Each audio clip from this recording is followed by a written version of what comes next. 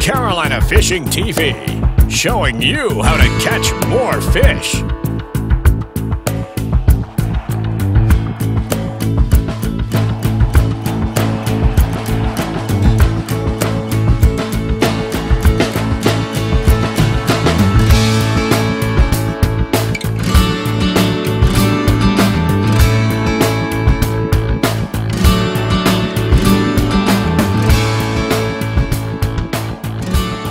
Good morning, folks. Welcome to Carolina Fishing TV. I'm on board today with Captain Jeff Wolfe down here at in Wilmington. We actually put in at Carolina Beach today, and we're going to fish the lower Cape Fear River. Captain Jeff Wolfe operates Seahawk inshore fishing charters down here, both out of Carolina Beach and Southport.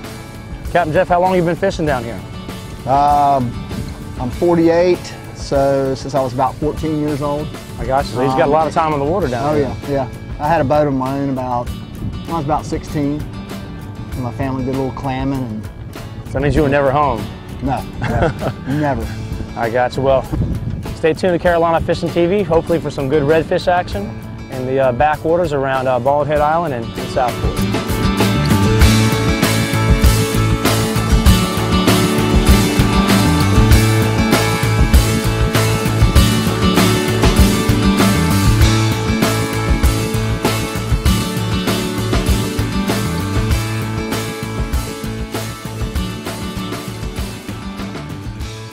They're on the flat in front of you, in the corner. Yep. Yeah,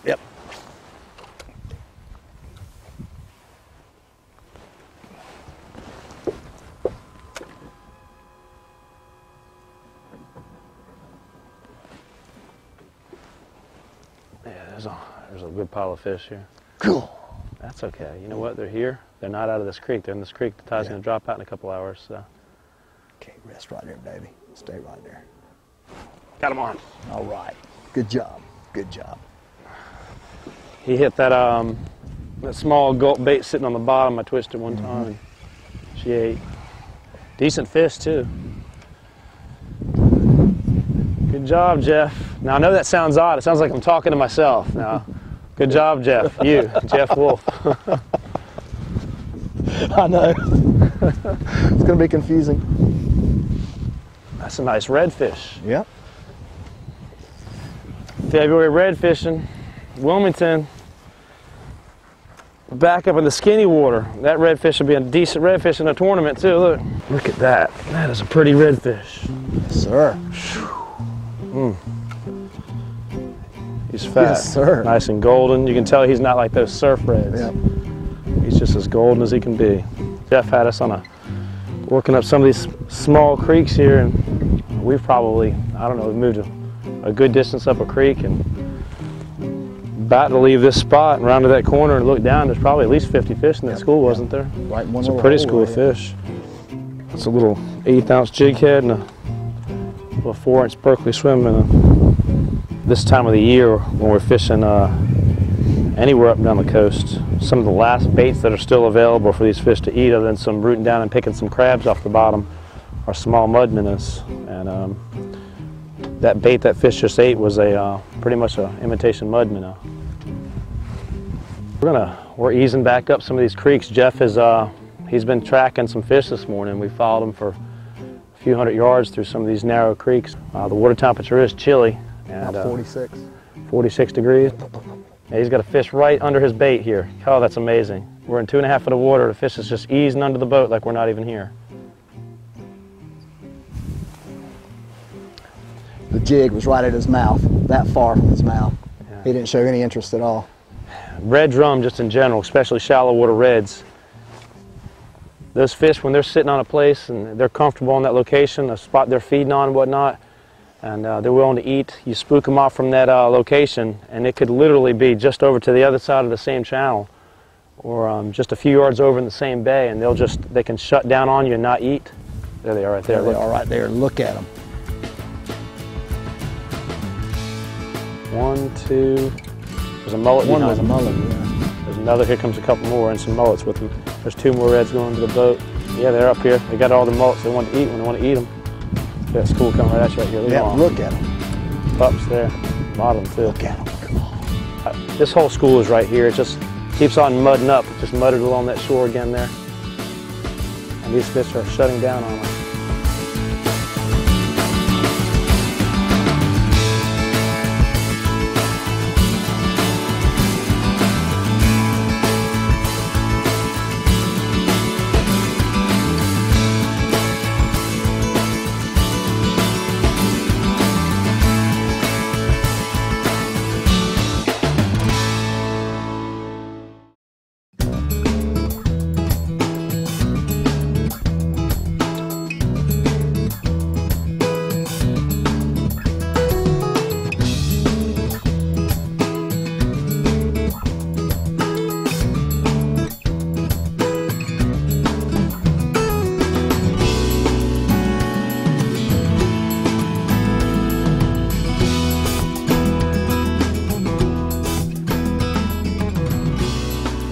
You're good. I got it. Yep, gold is fins. Yeah, we're fishing these coves, these muddy bottom coves off these creeks down here. This bottom's really muddy through here and the tide's falling out of the grass. And we're looking for these reds to start pulling out of the grass and kind of patrol this shoreline right here. And we just caught one right here and kind of power poled down and looking for them. He stole it from me. The tide got too high in the creeks back there. Those fish were getting up in the marsh grass. We're just kind of waiting for the tide to fall back out to where the tops of the oyster rocks are showing. And we feel like they're going to come out of the grass and fall back in some of those holes back in those narrow creeks. A lot of fish around. They were just early morning bite was just kind of tough. Fish were still cold. 32 degrees this morning. Yeah, it was chilly outside. That is a 10W40 with a lime tail. Kind of a natural color. I think right now down here they're feeding on mud minnows more than anything. The water's dirty. That bait gives you a good transition too, yeah, because it's got a nice dark body for this water right here, but you got that chartreuse tail just swinging back there. Yep, just a natural color. Yeah.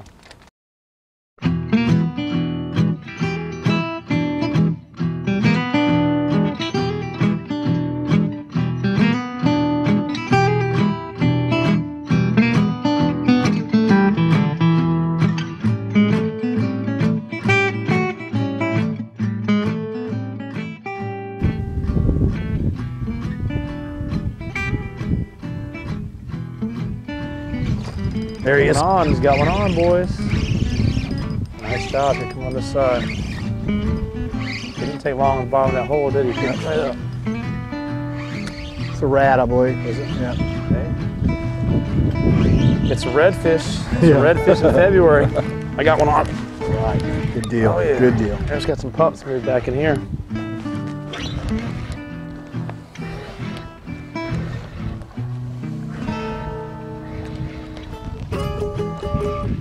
Oh yeah, school little pups. Multi-spot. How many spots yours got? I win. Three. Yours is bigger and more spots. 4 or 5. You'll have big schools. You'll have a lot of singles and doubles. What about this time of the year down here?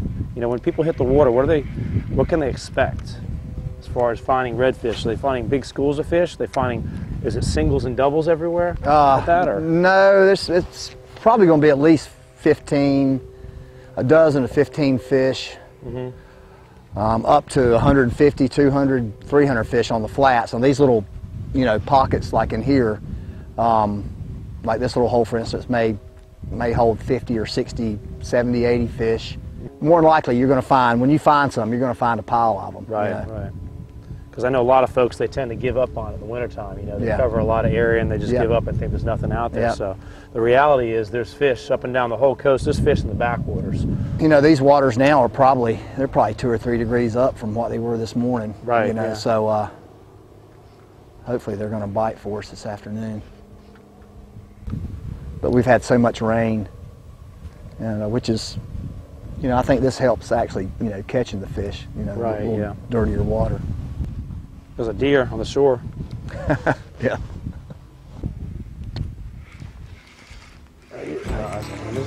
Yeah, it is. That's right. Little rat. Little pup, little rat. Right in the middle of the channel. That's trout. Is it? No. Okay. Yeah, it did look like about a little 14-inch trout at first. Yeah. It's another little pup there. This thing came out as small. That or they hightailed it.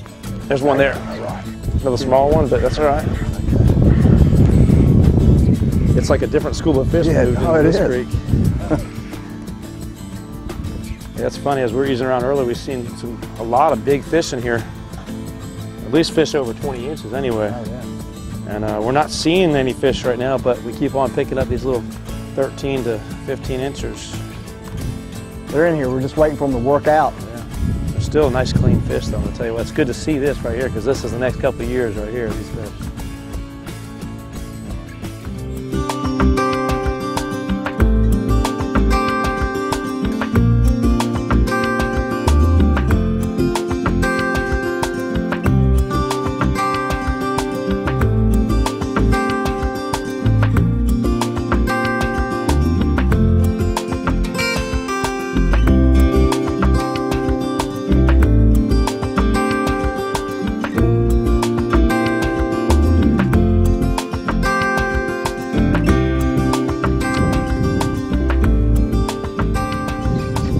There he is. There he is. He's going left, he's going right. He doesn't know where the fish is going, does he? It's a good fish. Nice fish. Yeah. Sweet, sweet. Good job. It's late afternoon, February redfish.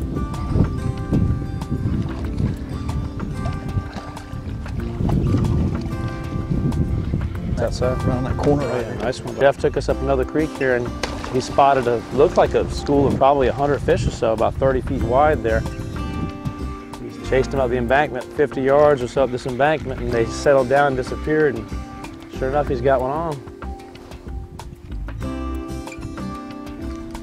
There he is. All right. Right here. Got a good one. He's right under the boat almost. Oh, yeah. All They were right. laying down in the bottom of the hole. Yeah. We were just joking, and it might have been the reason why. It might not have been the reason why, but a flock of pelicans came over, and 3 or 4 of them were dive bombing into the water right in here. Probably some mullets around, but a lot of times that'll spook those fish, Yeah. and they'll drop into the deeper pocket. And we were just joking. There's a little 5-foot hole there, and we said maybe they dropped into that pocket because those pelicans, and toss in there, and sure enough, there's one down in there. Good job. Not a bad one. But man, I'd like to have him in the IFA here in a couple of weeks. Pretty stuff. He's a little more silvery than Yeah, he is. some of those others. Not quite as golden. Pretty redfish though. I don't know, that's 4, 5, 6, 7. That's about 8 or 9 nice reds anyway. Yeah. All different sizes this afternoon. We've been out fishing today. Probably been out about 5 hours or so. I think we've seen one boat fishing. Yeah. We've seen Yeah. one Yeah. boat fishing anywhere throughout these areas. And On a Saturday. that's it. Jeff's obviously spent some time looking around here. He's had us on 1, 2, 3, 4, probably 4 different places today. They're all holding redfish. Some of them we've seen and couldn't get them to eat. It was real cold, and some of them we haven't seen, and we've got some strikes off them. So definitely a good wintertime red drum fishery down here. These are kind of split up. That was definitely a fish right there. Pushed to our right. And There he is. There he is. Sweet. Good job, man. Good job. Man, as soon as I catch back up to you, got to do that to me again, Jeff. You're making me look bad. Oh, Did he come off? it came off. Yeah, look at the bull there in the water where he pulled off. that And felt there like was a nice one. the rest of them were moving forward there. I Yeah. saw right when you hooked up, some were moving forward. They're right there to the left of my rod. Felt like a good fish too. Yeah. Felt like a little better one. Typically, what size jig heads are you using for weight? 1/4 ounce. Mostly what I use. Now see, and that's something, you know, a lot of the folks hear us talking on the show all the time, back up and then, further north where we're fishing. They always hear us talking about an 1/8 of an ounce, a 1/16 of an ounce. His creeks have got deep water in them. I mean, even this creek right here, dead low tide, is 3 or 4 foot of water. A little more current. Yeah, a lot more current he's dealing with. If you're sitting in 4 or 5 foot of water out here in these creeks down south, and you've got a 1/16 of an ounce jig head, you're not tending bottom. Or you have to work the bait so slow you can't cover any ground. So he's been throwing a 1/4 ounce, and I actually stepped up to almost a 1/4 ounce now myself. And when we first came back up this creek, he banged a couple fish out, and I wasn't catching anything. And you know, I had to step up my weight a little bit, and now I'm finally catching a few. So. I'll even go to a ½ ounce sometimes off of, you know, a real steep embankment where it drops down to 8 feet. And we would do that, and we do that up in the northern part of the state too. But for us, a lot of our deep water is our main connecting channels, you know, through the marsh systems to get to the inlet. Yeah, no, I'm talking about when the current's moving pretty hard. That's why I use them a ½ ounce, or on the flats when it's hard to get close enough to them. You got to make a super long cast. Yeah. And they're feeding heavily that time of year. You know, normally. Right. Down that hole again, smaller fish, or a little smaller one. A little rat. That's all right. Some fun stuff. Some fish. Fun stuff. It's a fish on the 20th of February. It's all about numbers, man. I'm gonna catch back up to you. I got you. There's next year's 20 inches. Right.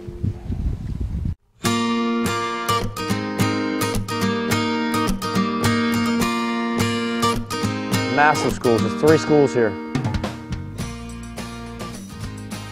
Look, there's another school behind us. They're solid the whole top of this shoal. This is amazing. We're heading back to the dock, and Jeff says we got to stop and check one more place, and we've got 75 yards wide here, schools of redfish in here. Look at them pushing headwater right back here off the stern of the boat. A lot of fish here, Jeff. There's a lot. You've got hundreds of fish in this school. Okay, I'm coming to you. I'm gonna put the power pole down. We got to sit here for a minute. You hit that in the school, you're gonna snag one. Look at that. There's that's 200 fish right there. I mean, that's a load right there. Eat that bait. He's on it. Oh no, he tried to eat the cork. He tried to eat the cork. Come on now. Where's my top water bait at?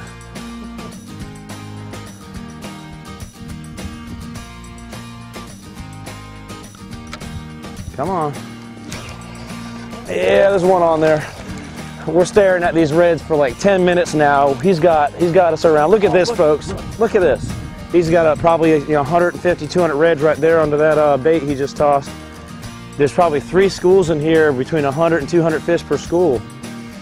And they're spooked. I mean, what are they in? 4 inches of water up there? They're in 4 or 5 inches of water, and they didn't want to hit. So we just had to put one of those mud minnows on we hadn't really used today,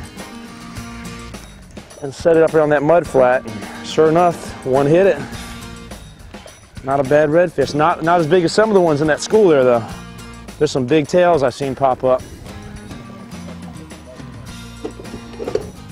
There's about a 21, 22 incher. 31.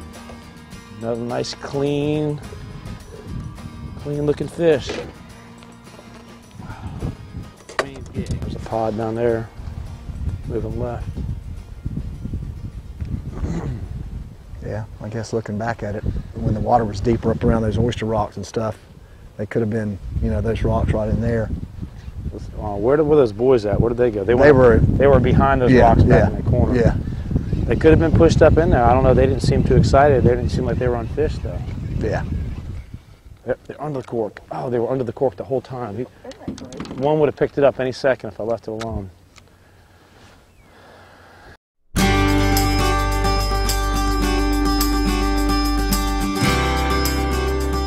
Folks, it was actually a really good day. Yeah, we started out with cold temperatures this morning.